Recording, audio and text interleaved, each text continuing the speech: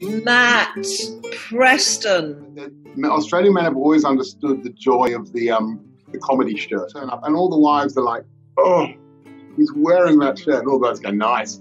So they've got teddy bears on it. Oh, Tabasco bottles. Excellent. I mean, Australia's got this amazing history, fashion history that people don't know about. Back in the 1880s, there's this whole culture of a thing called flash dressing.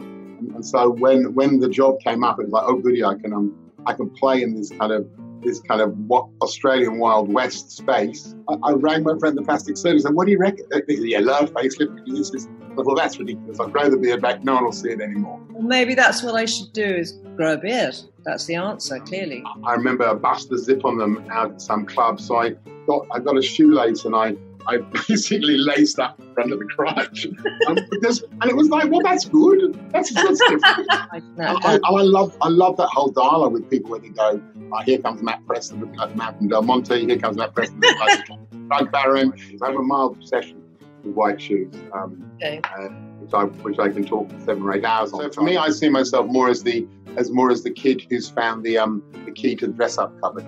And they go, I've seen this tartan fabric. How about a red Stuart tartan suit, double-breasted with gold buttons? You go, and you either go, that's disgusting, or you go, genius, yes.